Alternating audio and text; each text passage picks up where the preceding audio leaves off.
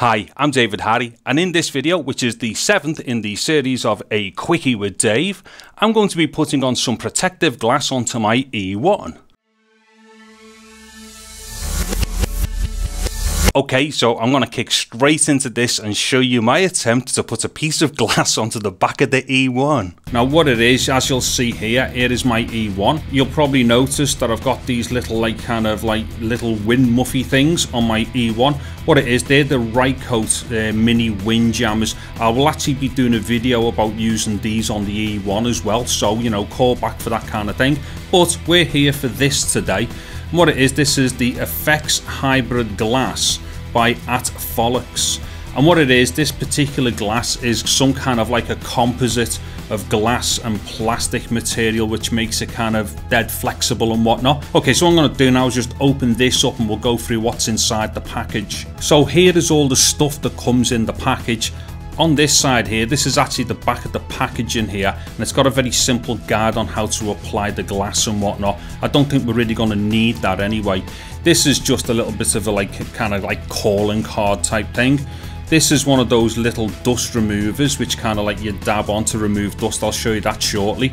There's the glass itself there, and here is like a cleaning cloth as well. So what I'll do, I'll get straight into the process. Okay, so this is the back of the E1, and here's the glass here that we're going to put the protector on. Now, as per the instructions for these things, what you would normally do is use the cleaning cloth that comes with it and clean it and whatnot and get it all nice and clean and shiny and what have you. But, you know, what I would recommend is you clean the back of your camera as thoroughly as you can with the method that you would usually use anyway. Not that there's anything wrong with this, but I would use this lastly. Then what you would normally do, these little kind of dust remover things that you usually get, the idea behind these is that you take it off so that you're left with the sticky side. So after you've cleaned it, you'd go over and do this and kind of take the dust off, you know, before you apply the glass. Well, in my particular instance, I don't usually do that. I just usually go straight to the cleaning with the cloth. So what I would recommend is clean this as best as possible the way you would normally do it, get it all nice, shiny and dust free, and then give it one last quick clean with their supplied cleaning cloth like that. And then what you do is just go straight into applying the glass. So what you do here, pop the glass off, being careful not to get your fingers all over the insides. So just kind of peel it off like this.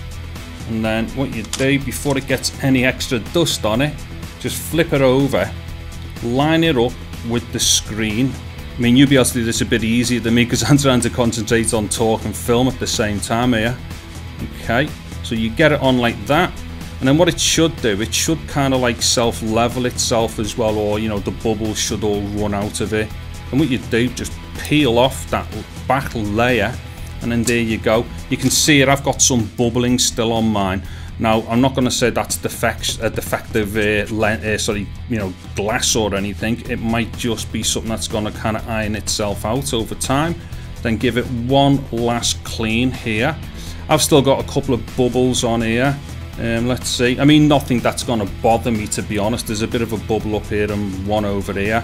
But right now, I've actually got the glass on the back there, which, you know, I'm dead happy with. Okay, so what I'm going to do now is just switch the camera on. Okay, so as we can see here, I've got a close-up and I've got the menu on just so we can see what's going on. Now, on mine here, I've got a long bubble on the top edge and a bit of a bubble on the side here. Me personally, I'm not going to be worried about that because it's not interfering with the actual part of the glass where the actual screen is, do you know what I mean? So I can see everything in there. What's important for me now is the fact that I have now got the screen protected on the back of my E1.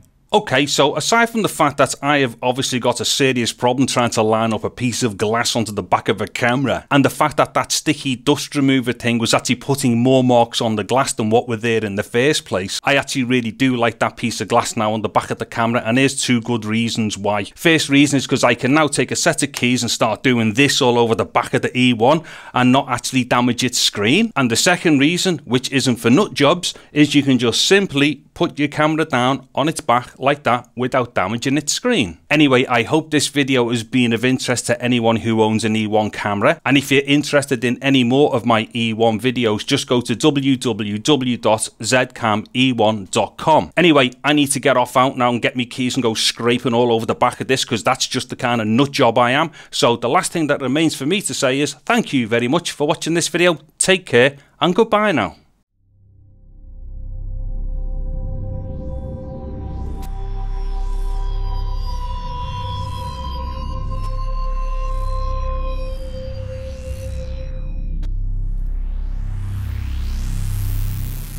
Hi, I'm David Harry, and in this, the 7th video in the series of A Quickie with Dave, I'm about to put on a piece of glass onto my E1.